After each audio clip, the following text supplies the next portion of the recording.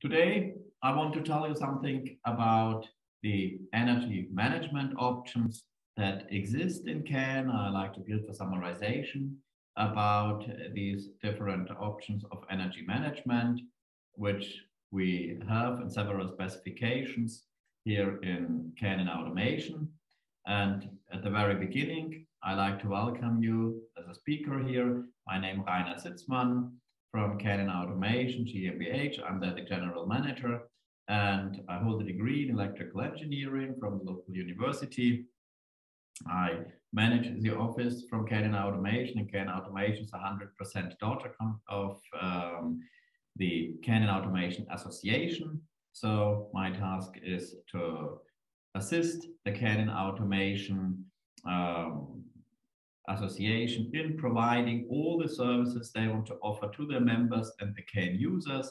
And we, as CAN Automation GmbH, are offering these services. And in addition to that, we can offer some additional services like seminars, conferences, and so on. Furthermore, I represent CAN Automation in the international standardization. So we have their standardization projects where CAN technology is standardized, and we try there to give CAN-based devices in these applications a certain degree of plug-and-play functionality so that users can, with a minimum of configuration effort, put their applications into service and into operation.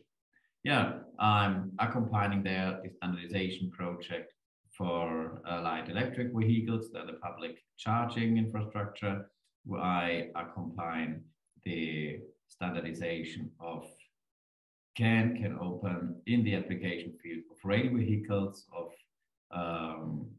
the CAN communication within a rail vehicle, so on a consist level, and furthermore, also the applications installed on garbage trucks, garbage connecting vehicles.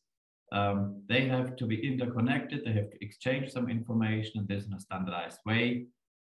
And there we have also a standardization project which I'm accompanying and where I try to increase the degree of importance of CAN-based technology and CAN-based networking. Yeah, we are located in Nuremberg.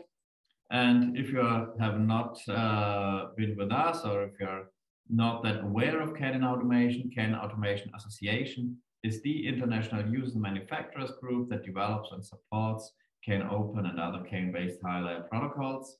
So this non-profit group was founded in 1992 to provide CAN-based technical product and marketing information. So we are the guys that foster the image of the CAN technology and provide a path to future networking technologies. So as I've said, we are located in Nuremberg.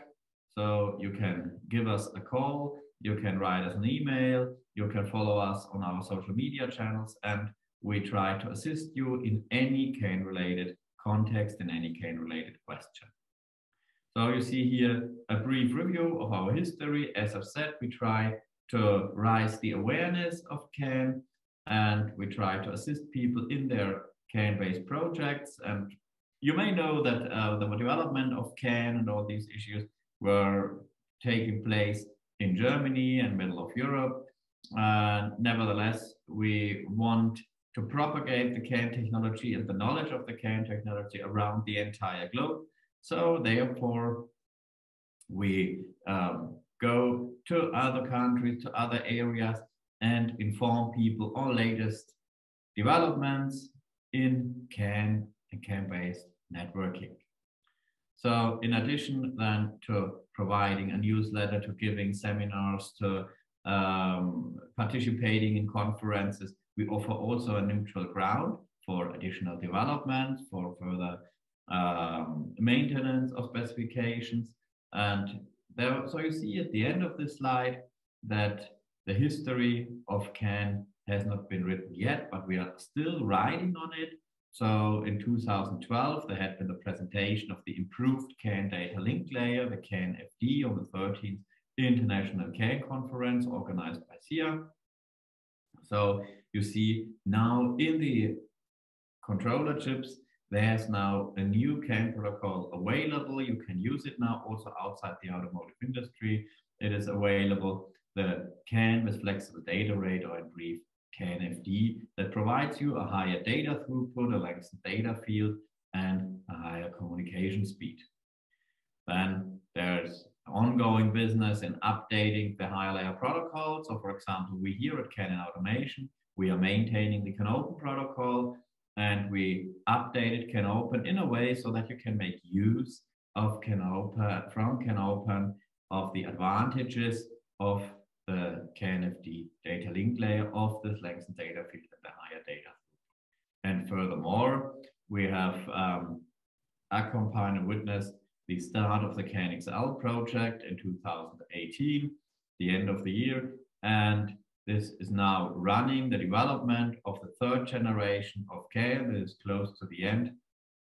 The specification is almost finalized, and also the developments are coming to its end. And I think at the beginning of the year, we can see first CANXL implementations. So the next generation of CAN that allows a much higher data throughput, transporting about 2K of data through a CAN-based network.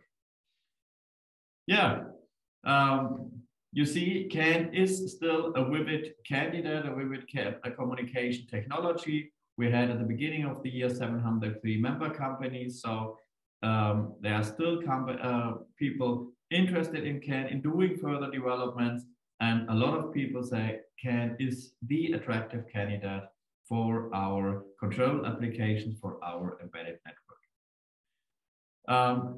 Together with our members, we have some marketing groups, we have some technical groups. The marketing groups are deciding where to standardize something, on which event shall we go, where should we present, why it is reasonable in this or that application to use CAN. And if you are not covered by the application fields that you see here written in red, by CANopen FD, CANopen Lift, or municipal vehicles, and you say, well, I want to stimulate there something, I want to initiate something, maybe in a country, maybe in a certain application field, come to Canon Automation Office, indicate that there could be an interest from your side and maybe from other even competitors in the market that you like to promote CAN-based solutions somewhere, then we are trying to assist you. Furthermore, you see here a summarization of the technical working groups in contrast to the marketing groups, which is a little bit challenging in times of Corona. The technical groups can work on a virtual base rather well. So you see here, we have a technical committee. It's a steering committee managing our interest groups. We have there the lower layer groups dealing with the development of CANXL, of CAN-FD, CAN-FD Lite also. It's a lightweight implementation of CAN-FD and some other lower layer issues. We have the CANopen group that has almost done its work. It's doing just maintenance of the existing CANopen specification and profiles. We have then a kind of related group to this, the CANopen FD group, that is updating CANopen with the objective to use CANopen on CAN-FD data link layer and to make use of all the advantages of CAN-FD, and the result is then the CANopen FD. We have a group that is accompanying the mapping of J9039 to CAN-FD. So at SIE, this project is running, and our members accompany this process also and give some useful hints to the J9039 group. And furthermore, you can see we have now at least 3 listed CAN-based higher layer protocols on this slide here. And it makes no sense to organize the data arrangement according to the communication interface. And therefore we say, let's have one data arrangement maintained by the IG profiles. And then let's map the bus independent description to the communication technique, either CANopen, CANopen FD, or J9039. Therefore, we have now these IG profiles. Furthermore, we have some rather new group, so the high availability group, and under patronage of the high availability group, we have the task force redundancy that is dealing with the availability in mission critical applications of the communication link. So they are discussing several redundancy concepts, among others, the bus line redundancy, and they are discussing how can you use or implement and support and use bus line redundancy in CAN-based embedded control applications. And finally, you see a working group, safety and security. Security issues get more and more of interest, and security issues have to be solved. And therefore, this group tries to provide some answers, is currently introducing a CAN open security layer and some other recommendations and specifications in this context. So one warm welcome. If you like to join these activities, then please contact CAN Automation. I just stepped out of a working group that is called Task Force Bootloader, directly maintained from the technical committee, and discusses a lot of questions and side effects in the context of updating CAN-based devices via the CAN interface. And this is also a subject that has to be considered in our today's topic, energy management options, as many of these devices have the demand to be updatable via the CAN interface, and therefore this can be an interesting working group for you as well. Briefly to the CAN to the services offered by SIA, maintenance of the SIA specification, and of course doing some marketing and some explanation. So we try to assist system designers, device manufacturers in a technical or marketing oriented way, as I've explained now already. And from time to time, we organize conferences, meeting points for experts, for CAN users, discussing the latest CAN issues. The conference presentations and proceedings from the last one that took place from 14th to 17th June this year is totally available. So if you say via the Christmas season, for example, that you say, hey, let's have a look on that, then you can have access via SIA Office and you can get a lot of valuable information. Also, the valuable information you find here in our publications, you see here the summarization, and at the end I will also highlight the newsletter and especially our email services. Warm welcome to our group here. So in the meantime, we have also some additional attendees here live on the show. So I think now it's worthwhile to start with our subject. Yeah, energy management options. I like here to say, well, we have a lot of valuable documents at CAN Automation Office dealing with energy management, energy measurement, and these things supporting various energy management concepts, describing applications where energy management is a vital task.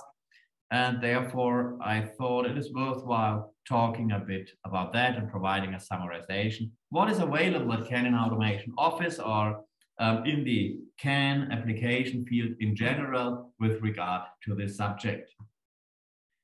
So you see here, the energy transformation is currently a big issue. So you know, we have global warming, we have to reduce the carbon dioxide emission, we have to think about alternative ways for energy generation. We live on a globe which is very energy demanding, although we have started to implement lots of energy saving methods due to the increased demand for energy. The energy consumption on the globe hasn't decreased but increased over the last decades.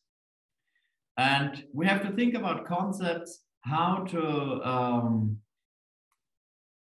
get to energy generation that is free of carbon dioxide emissions. So we see here solar power plants, we see windmills and other forms of energy generation.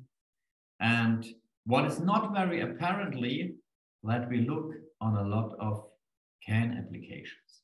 So CAN is used in all of these applications in solar power plants, for example, for the tracking, for the controlling the inverters, for a lot of sensor networks to collect the various sensor data to monitor the conditions around such a solar power plant or within a windmill. So CAN is there a very important part to enable these kind of applications. And you see here on this slide that we have there already profiles for these kind of applications. We have profiles for photovoltaic systems, photovoltaic control systems. We have profiles for wind power systems. So in contrast to the photovoltaic, not directly called like that, but for condition monitoring, closed loop controllers, the profile CR4 or 6 for measurement devices and closed loop controllers is very applicable.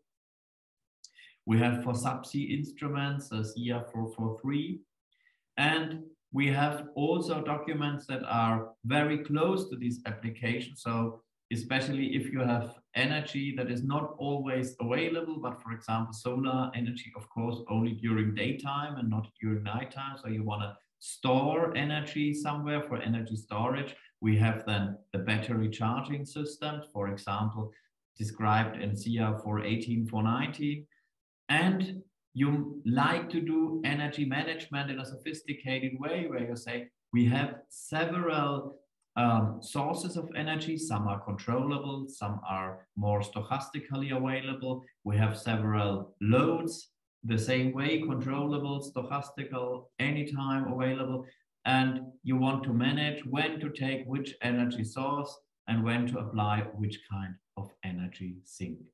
So this is not that new to CAN-based systems. We have there a lot of solutions, and during the next couple of minutes, we want to have an insight what is really available. And nowadays, it is very necessary in all the applications to use the energy, the available energy in an efficient way, especially today where energy gets more and more expensive, on the one hand for political reasons, on the other hand also for market reasons. So we have to think about to use energy in a very efficient way. And the first step to use energy in an efficient way is to measure the energy consumption, to have special regard on the energy consumption of your devices. And I think one of the first groups that thought about this and standardized this in their specification had been the group for elevator control, for lift applications. They introduced the energy management as well as different energy saving modes into the CR417 application profile for lift control. So on the one hand, they had the possibility to measure the lift application's energy consumption. So there exists a specific directive, the 4707, which demands an assessment of the energy consumption of the elevator. And now you have not just to assess the energy consumption, but you can really measure the energy consumption and prove this is the energy consumption of my application. And to reduce the energy consumption and to optimize the energy consumption, they said, well, it's rather apparently that you can say during daytime, the elevator has to be available, but during nighttime, no one is in the office, so we can switch it off or switch the entire application to low power mode so we can save energy. During daytime, it is not that apparent when is the application needed. Could we degrade somehow the functionality, scale down the functionality with the objective to save energy and at the end of the day, also money, for example. So the lift control application 417 were one of the first that inserted some energy saving modes and allowed during system runtime to introduce energy management in a way that you say, okay, during my running system, I know exactly what's the current state of operation, mode of operation of my application. And depending on this, I can switch my application in certain levels of energy saving modes. In a similar way, not tailored directly for the elevator control, but in a generic way, we have developed device profile. It's a device profile CR458. And this device profile is for energy management and especially for energy measurement. And it supports 3 device classes: simple devices that are monitoring the energy, especially the energy consumption. And we have the possibility to implement 458 in a way that you have a little bit of smarter device, that you can have an eye on various parameters, for example, for motor controllers, and a complex device that allows you dedicated complex energy management task. So we see here on this slide the different device classes and which kind of function they offer. The simple class for total energy metering, and you can reset your energy meter. The smart device class has the ability to differentiate between several phases and to measure voltages between phase and ground, phase and neutral, and so on. And you have a complex device class, as I've said, that allows you to have in mind a lot of parameters that are necessary for a complex energy management. We see here on the next slide a layout from the specification where you see the several parameters that are standardized. Also, an advantage that you have now the parameters relevant for energy measurement and the basis for further actions in a harmonized format. They are not always in a manufacturer-specific way available, where you have to mess around if you want to compare parameters from different devices, but the format is harmonized and you compare the right parameters, the right interpretation with each other. And this starts with the nameplate, where you find the manufacturer, the accuracy class, the gauging parameters, office stuff for gauging, who was responsible, for example. And then we find the corresponding parameters for the application, the total energy meters. I have the possibility to reset, I can count this, I have the commands, and I get also the information. How do I get the data? What are the prefixes and the ported resolutions of the measured values? And the nice thing of this CR458 is it is designed in a way that you can add it to any implemented CANopen device. So I like to remind you on the CANopen device architecture. And in this device architecture, we have, as heart of any CANopen device, our object dictionary, our device internal database. And this device internal database, this object dictionary, has an area. This is called the standardized area, where you have your application parameters that are standardized by a CR device and application profile. And this parameter range is structured into several sections, and every section has the size of 800 hex objects.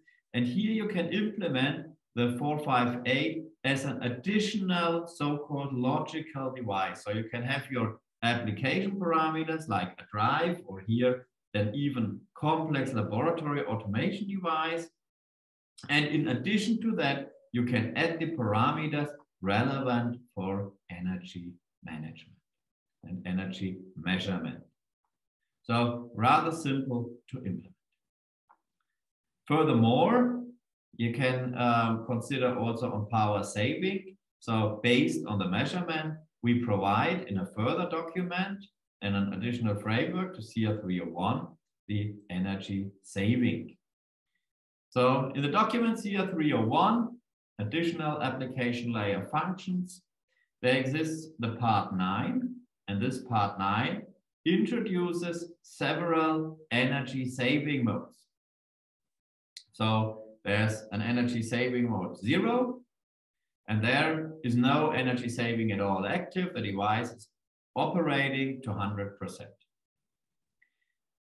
And you have now the option to implement several energy saving classes, degrading the device functionality, scaling down of the provided functionality, increasing the amount of energy saving up to the last mode, the last energy saving mode, where you are in a sleep mode or even in a shutdown.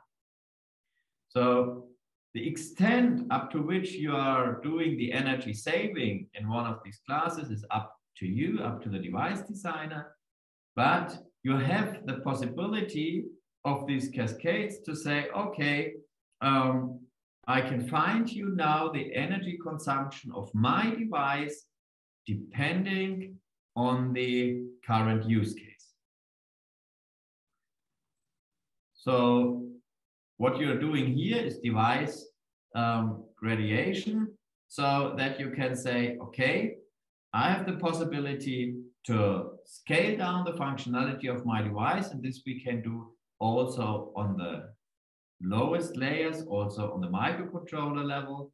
There exists already hardware that supports this, that you have the shutdown of unused microcontroller cores, independent from other devices in the network or by external commands. So both options do exist, but you can do it also independently, highly distributed. Every device can decide for itself whether it likes to introduce a certain energy saving, yes or no.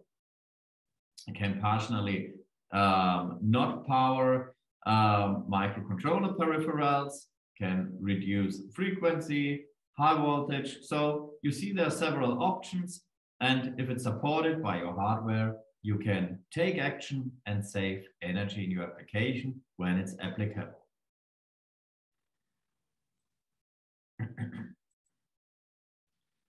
So to avoid that the device is just doing what it likes, but that you have a certain degree of control over your device, the SIA 302-9 allows a specific adjustment for power saving. So we can specify which power saving modes are applied, which do exist.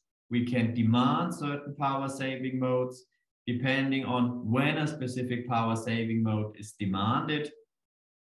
Then the device by itself can calculate the demand values for power saving, and it can inform you what's the current power saving state.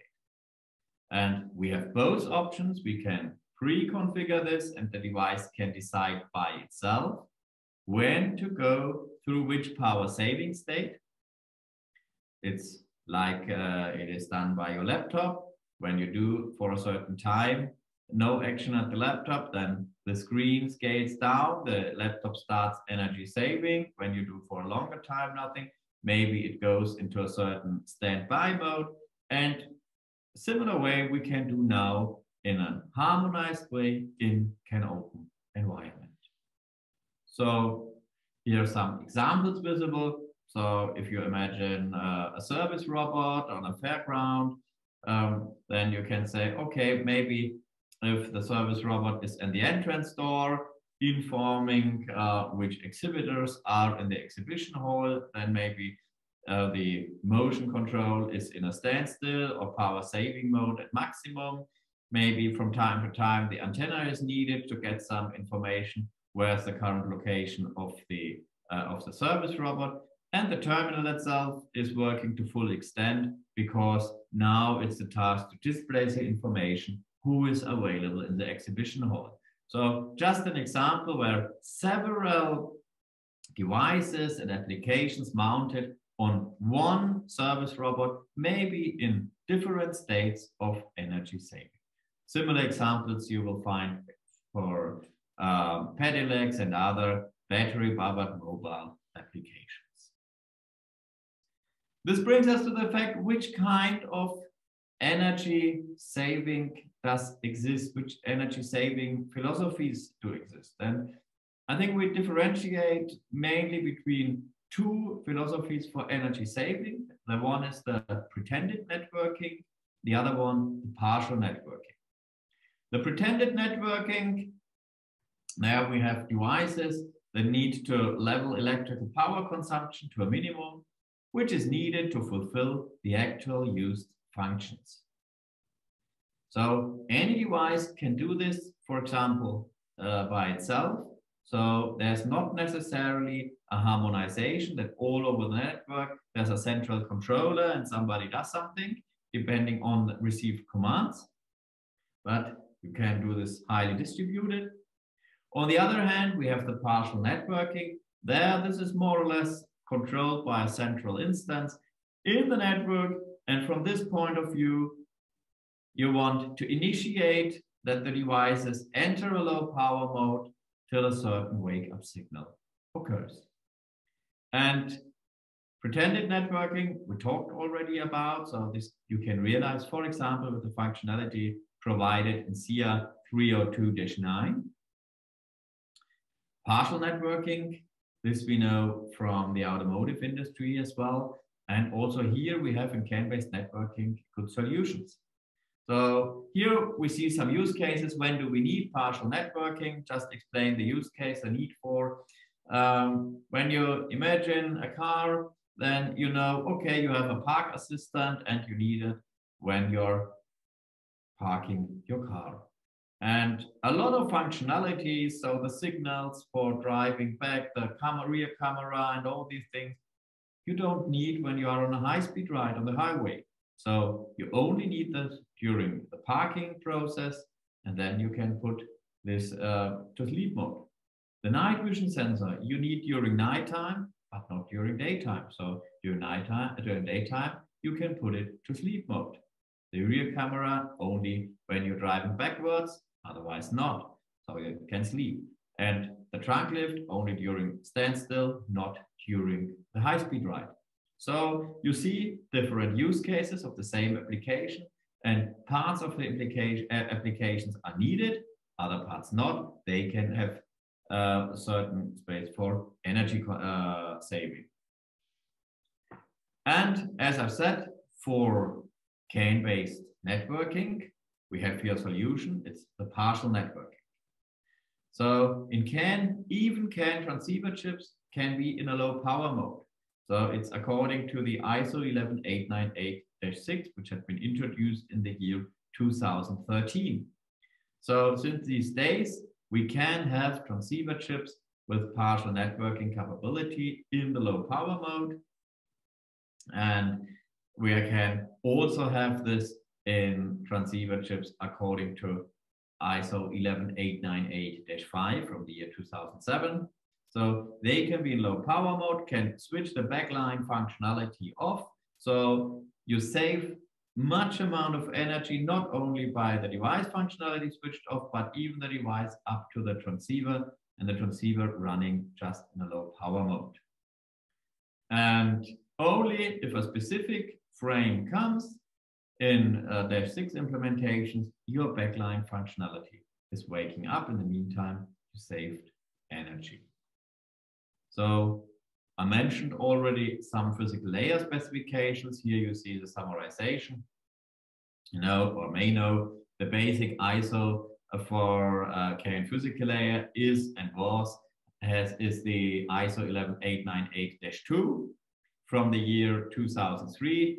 And we see here this high-speed physical layer didn't allow us any action with regard to energy saving. In 2007, there came the -5 from this ISO 11898, and this specification provided us with a low power mode and remote wake up.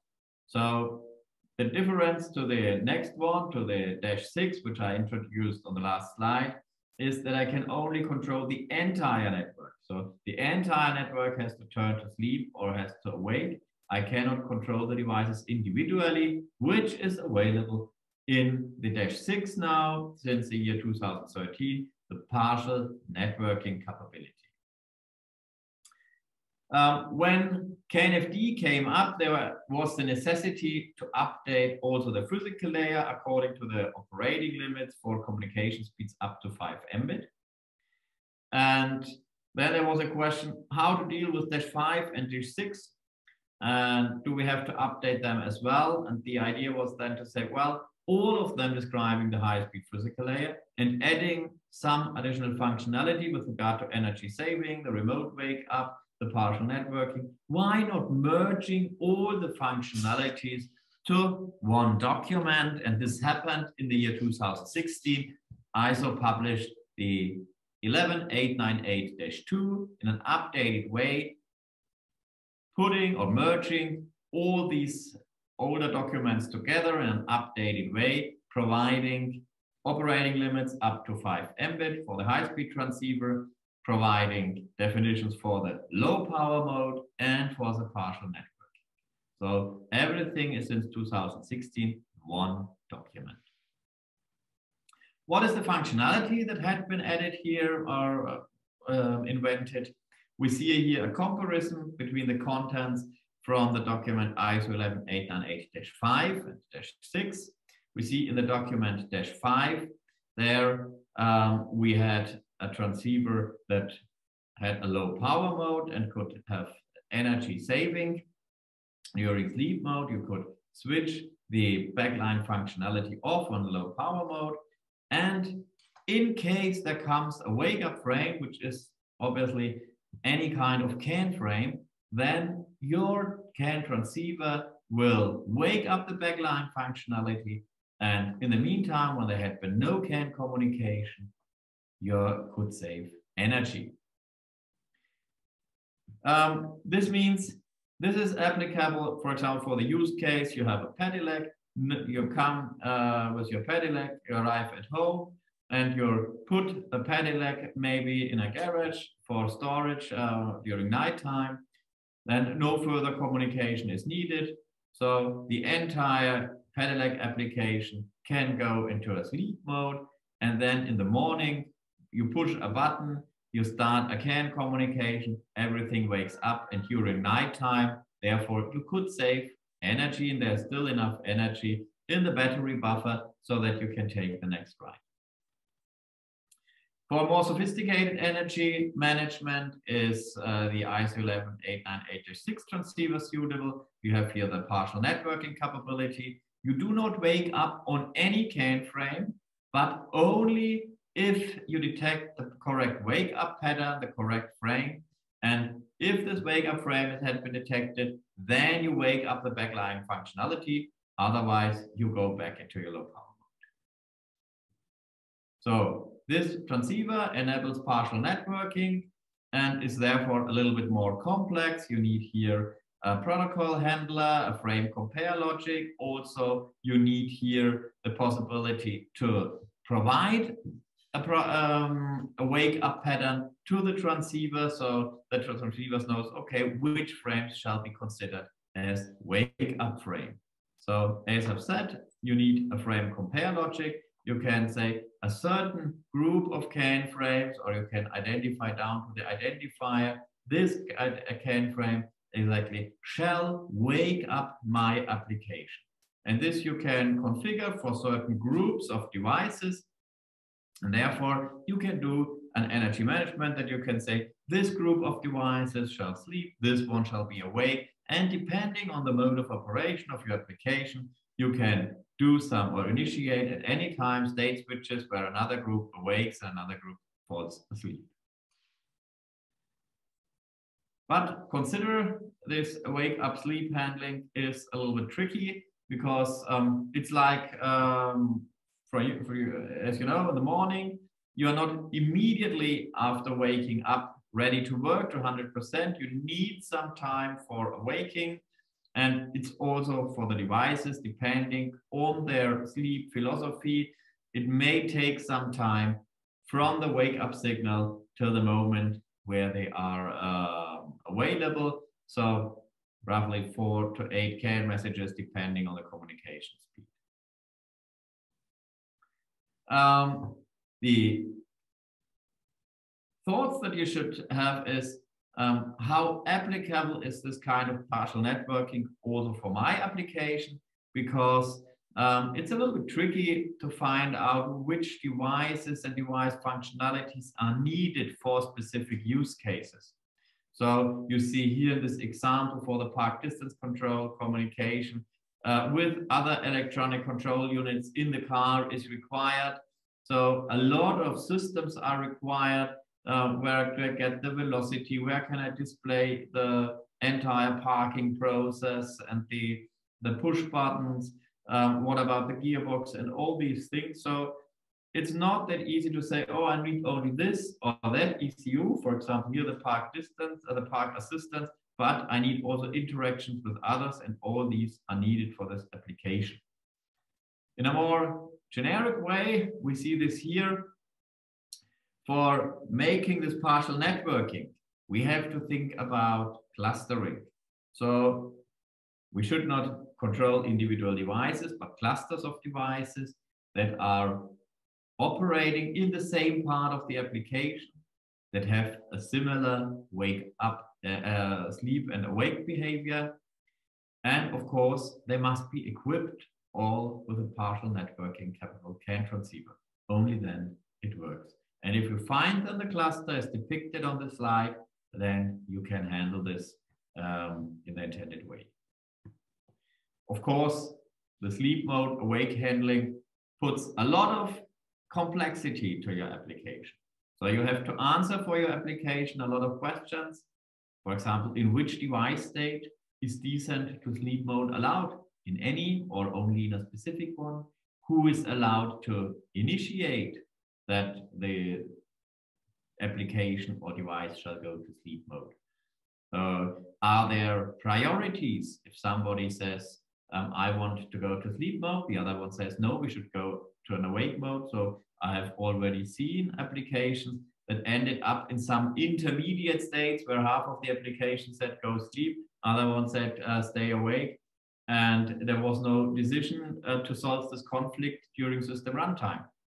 It was very, very difficult in this moment. And furthermore, other questions came up, for example, how to monitor guard sleeping devices and how to differentiate a device that is in sleep mode and sleeping from a device that is just not there any longer. So also there exist several solutions, and you have to judge which kind of solution is the best for my use case. And the same for the decision, or let's say in parallel to, analogy to the decision who determines that the application goes to sleep mode, we have to negotiate and determine who is allowed to wake the system up. Anybody, a certain master, a certain specific device. And the final question, how does a device wake up at all? In an unconfigured state? So it would be pretty safe that you say, okay, we are returning like an initial device switch on, and a master host controller application can get familiar with the device, can verify the configuration, and can put the device then into service. Nevertheless, this takes some time. If you have the situation that the device, that maybe the car, the Pedelec, stays at a longer lasting traffic light, then you say, well, maybe we can save energy for the moment, but we have no time for an entire configuration check. We have to be immediately available when the request comes, wake up. So that you do not wake up in an unconfigured, but in a ready configured working time, working point. So immediately available. And the problem is maybe not on a car, but there exist applications where the system configuration might have changed during sleep. So how to identify this, whether the system configuration is still in a way that you have a safe operation. So a lot of tricky questions, but the good news is we have in our CANopen specifications already a lot of possibilities how you can solve these questions. And one document, maybe you haven't heard of it yet, but it exists already a few days. It's a document CR320, and it deals with the sleep mode handling.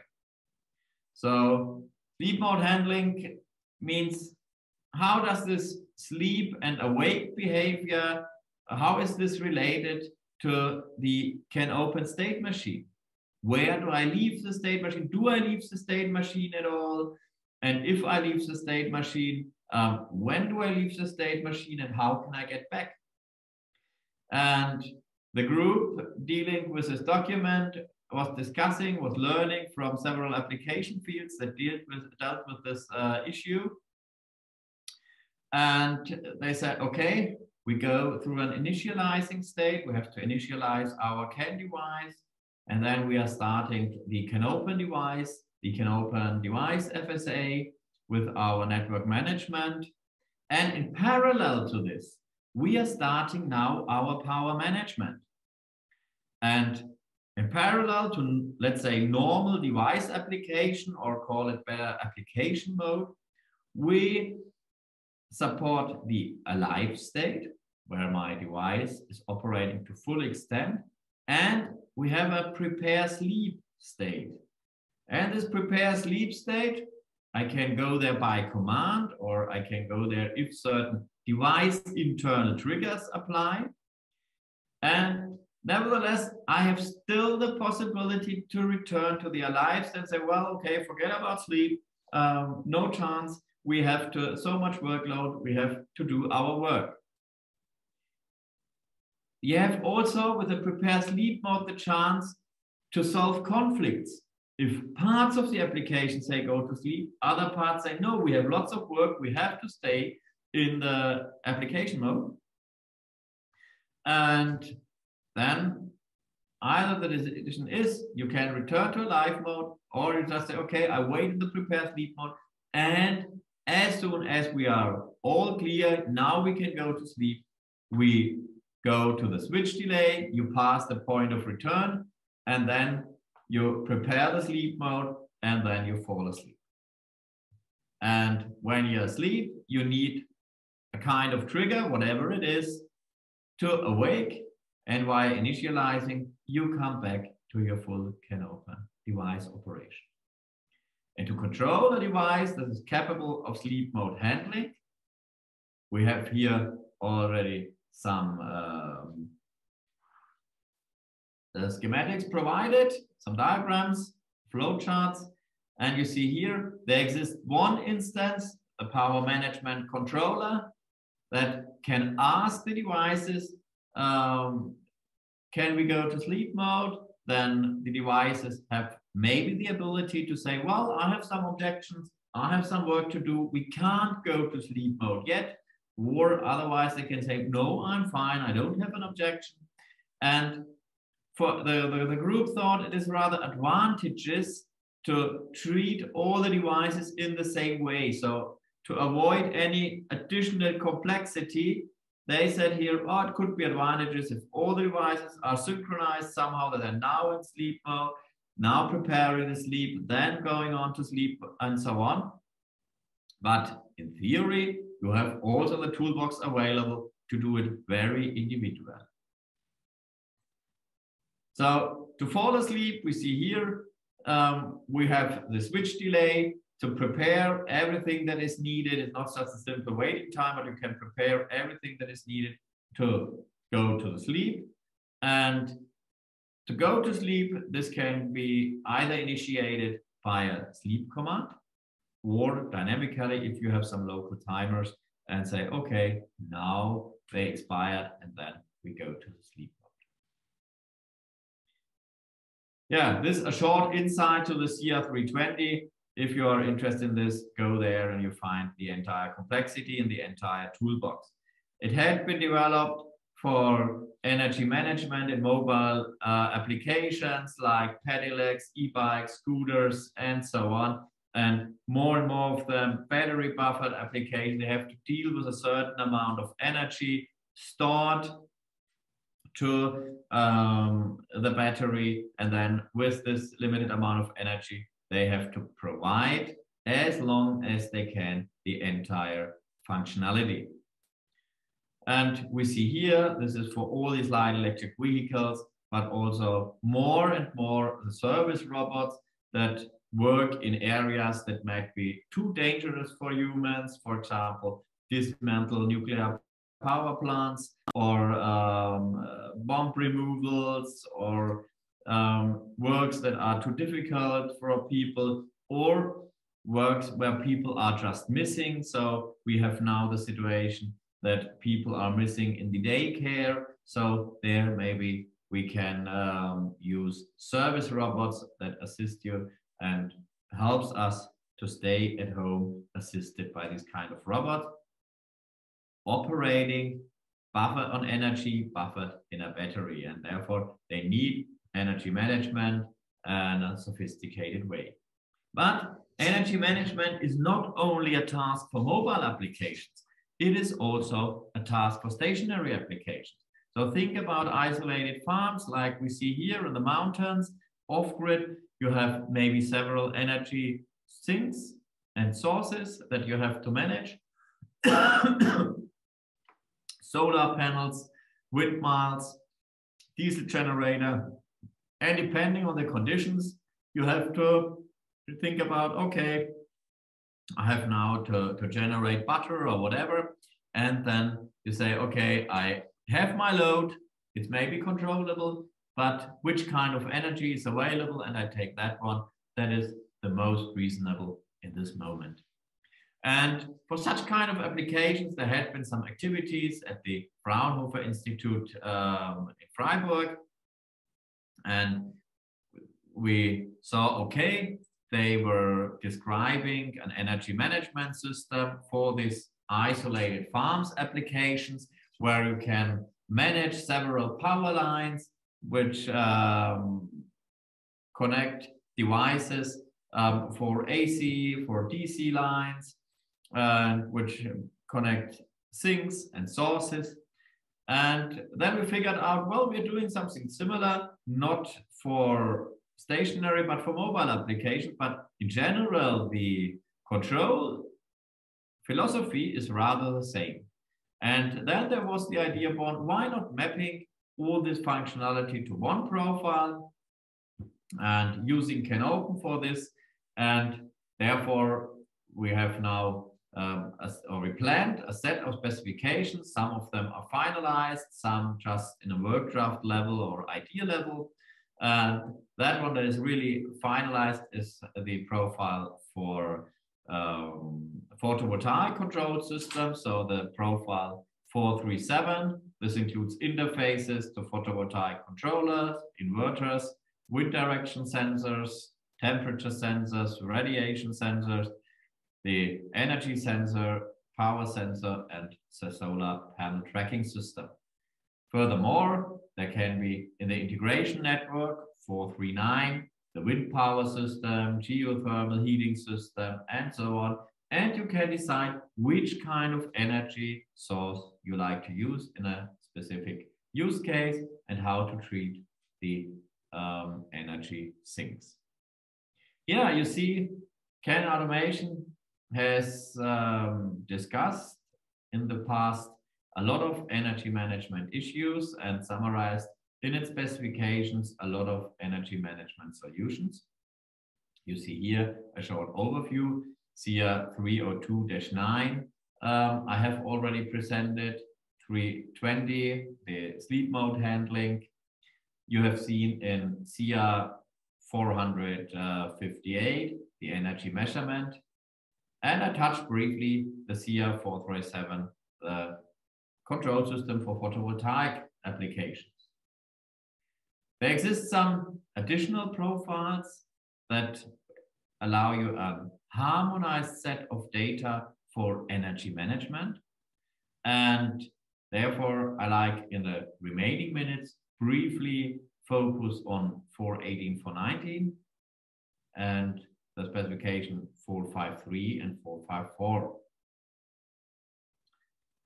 So these are profiles exclusively dealing with energy management.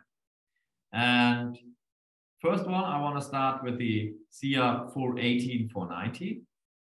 And these are two device profiles, one for the batteries and the other one for the charger. And The intent was in the application of forklifts that we can very easily charge the batteries of the forklifts. And we don't care on which charger the forklift goes for charging, but we can very simple establish a connection and charge the batteries. So we have now a device profile that specifies a recommended practice models for a communication link between a battery module and a battery charger. So the required data frames are intended to be sufficient to allow a battery charge to be carried out. So you see here this table of content, and it's kind of a mirror in the document 480 and 490. So the data arrangement is completely identical. I know exactly where do I get my data for managing the batteries and to provide and carry out the charge. Additionally, we have some data that is not directly related to charging, but also to the forklift. And this profile is very widespreadly used in forklifts and in the area of AGVs. What is missing in 480, 490 is the real energy management. This is left open. We provide the basis for doing energy management, but the entity who does the energy management is left open, and also the rules for energy management are left open. A step further is that one here, the document CR453, the power supply.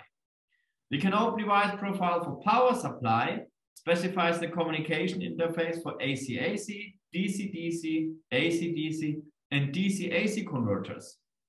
So it's suitable for programmable and non-programmable power supply devices with single or multiple outputs that are voltage, current, or power controlled. So you see you have one side where I say, okay, these are my inputs, and you have the control outside. So you can monitor your inputs and you can provide control logic to the outputs, and you can start a certain degree of energy measurement if you want to do so. So you see here on the right-hand side, the corresponding data sets where you see your input monitoring and the control for the output side. A real sophisticated complex energy management, this is described by the specification series 454. So CR454 specifies a DC managed power line that is accompanied by a control area network for enabling global energy management in mobile and stationary energy management systems. So there's a DC managed power line. Well, yes and no. So you can modify this profile as well to control an AC managed power line. Also, this is possible by the 454 specification. And we developed this together with the Energy Bus Association, and we defined device interface specifications. We defined all you need for sophisticated energy management based on a CANopen communication network. It's also conformance testing provided, and you have simplified service and support by means of off-the-shelf tools. So what had been the objectives for CR454? The main goal was to offer an energy management system that provides either central or highly distributed management of prioritized energy sources and sinks in a safe and reliable way. So there shall be a fast setup possible of a safe and secure, stable system. The energy management system covers use cases for mobile applications. So it's suitable for e-bikes, scooters, something what you call charging in the public area, or nowadays we would more say power transfer, because it opens up both energy flow directions, something what you would call charging, or also to provide energy to the grid. And you have everything there for fleet management that is needed, for example, for pedelec fleets and so on. But I want also to highlight that this profile is suitable for stationary applications such as isolated farms as well. So there exists also an application in the desert of Egypt, which is using CR454 for to provide drinking water, to generate drinking water based on this energy management concept. The CR454 is open for all kinds of energy sinks and sources, whether they either controllable or non-controllable. Due to the fact that we said all the devices have to have the availability of an update via the CAN interface, it's very easy to keep the system up to date. And we provided, or we have written it in a way that you have the possibility of an easy maintenance for experts and end users, and you are not really trained in CAN-based networking by means of tools. And of course, we have specified huge databases that allow, on the one hand, the easy development of energy management, and furthermore, an easy connection to cloud computing for condition monitoring tasks, for example, via gateway applications and connection to other functionalities. A brief insight to the 454. As I said, you have there the energy management and the global application status. So the energy management system controller provides this. What is the energy management status of my application? But we are on a CAN-based system, and this is worthwhile to mention because CAN does not really need a central host controller, a master.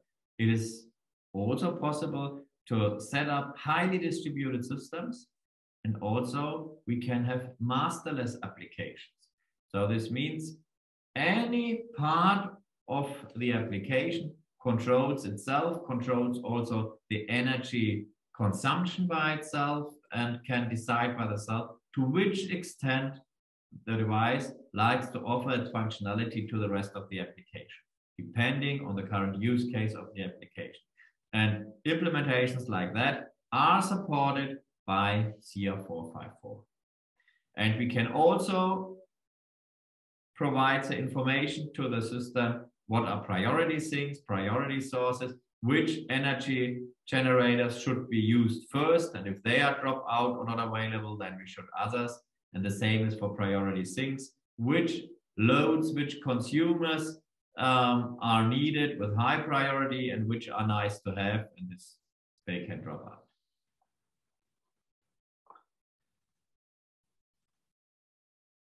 So we have standardized the data. You see here also we have standardized device classes for which kind of application they are needed, for which voltage classes they are intended. So I can have a compatibility check during power up that everything can be operated in a safe way, and devices can provide their functionality. There may be lots of functionalities provided within one single device. It's like these Russian matryoshkas.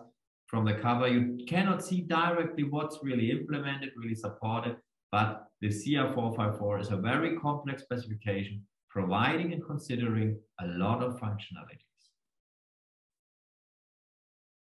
You see here briefly the databases, so the generic parameters that you can measure. What is the current voltage? For example, what's the current current? And we have here something else implemented that you say, well, is it really safe to connect the device to the power line?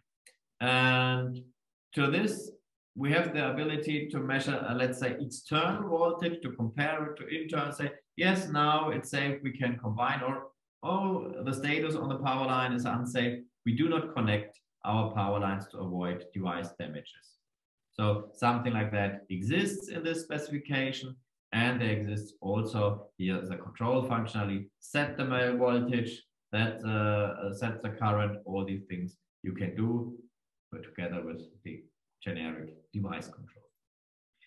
Yeah, CR454 is ready in some parts. So part 1 to 6 are standardized in the specified in the version 2 and have been submitted to IEC for international standardization. And they have been already voted positive, but have not been published yet, but we hope this will soon happen.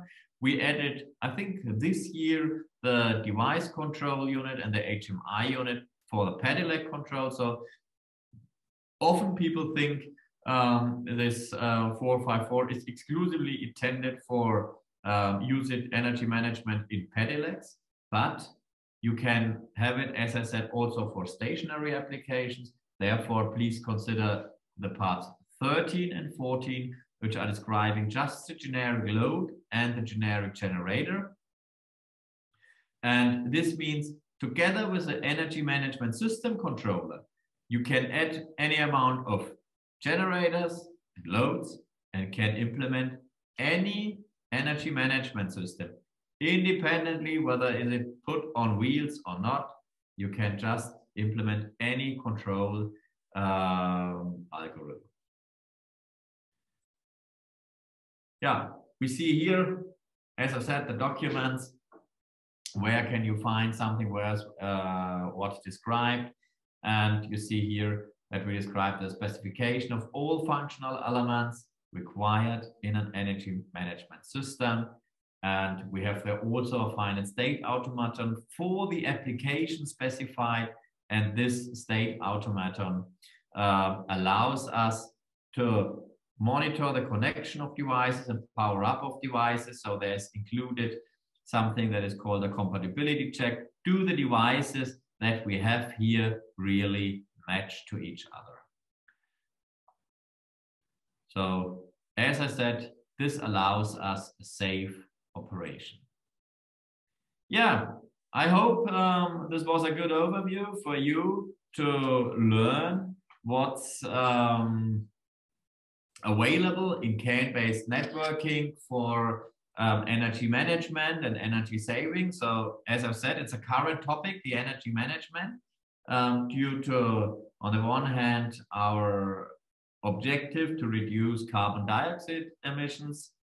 Further, energy gets more and more expensive today. So we have double the interest and multiple reasons to save energy and to think about our energy consumption and to reduce the energy consumption.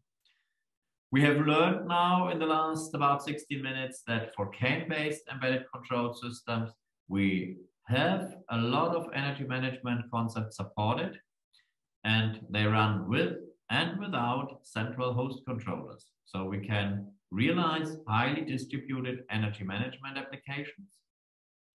So energy saving starts already on the physical layer. I remind you on the CAN transceivers supporting energy saving modes. And finally, you see CAN Open adds lots of harmonized functions for sophisticated energy management. So for example, CR454 and other profiles. Yeah, so much for the moment. Till you can ask yourself whether you have some final questions on that what I've presented. I'd like to remind you that you can get latest news on our activities in our email services. Those of you that are from a member company can register for the member news on SIA website. It comes once a month. The same way as the info mail is available for all, independent of your status, whether you're either from a SIA member company or non-member company. You can visit us as soon as possible again on certain fairs. You see here our list where we intend to go to with a booth in 22. So we'd like to welcome you if it's possible again, despite of Corona, on the fairs listed on the slide. We will also have in the next year some so-called technology days where we inform about latest news and trends in CAN-based networking. We hope that we can have deep information on CAN-XL and that we see first implementation and can report on first implementation experiences. So we have also technology days in Russian and Chinese language, where we discuss in depth certain aspects relevant, relevant for the Chinese and Russian market. And you see here our webinar list. We will have also the next year our webinars. And this had been the last year webinar for 21. We will have next year a broad range of webinars informing about the usage of CAN agricultural vehicles, embedded networking. We will talk about elevator control. We will have next year our 13th anniversary, so we will have an event and give some recaps. So you see a lot of valuable information that we want to share with you, and we hope to meet you again also next year. So for the moment, from my side, do you have any questions with regard to that what I've presented? Then I like to remind you on our communication channels, once again highlighted on this slide here. And I thank you very much for attending the meeting and hear this webinar, and hope it was valuable for you. You learned a lot about the available energy management solutions in CAN. And I like to welcome you once again on one of our next events. And for the moment, I wish you all the best for the rest of the year and for the next year. And yeah, stay healthy and safe in these days. Thank you very much. Bye.